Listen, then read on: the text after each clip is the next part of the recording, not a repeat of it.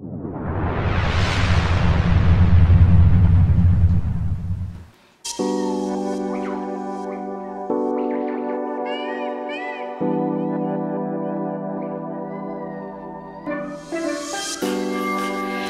really hard for me to lay my edges because usually after an hour my hair looks greasy and it looks frizzy, not slicked and laid.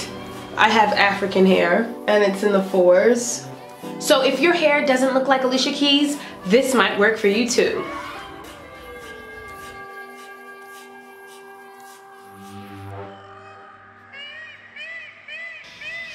You know that old school Murray wax. This is not just your uncle's hair product.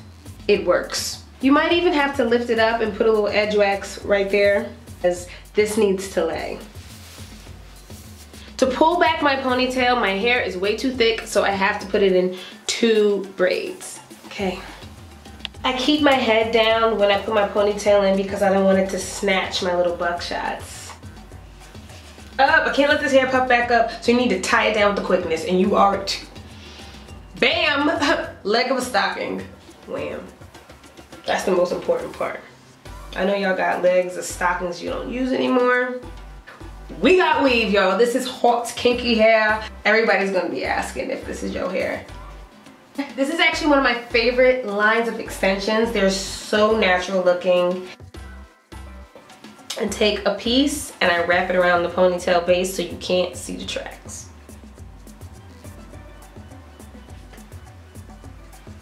You don't even have to do the ponytail over. This is gonna last for 3 days. You can get up and go to work, school, play, whatever you wanna do.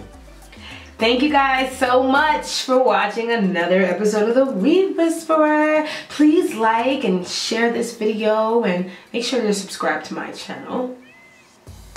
Okay, that pretty much sums up everything I want to ask you for, so peace.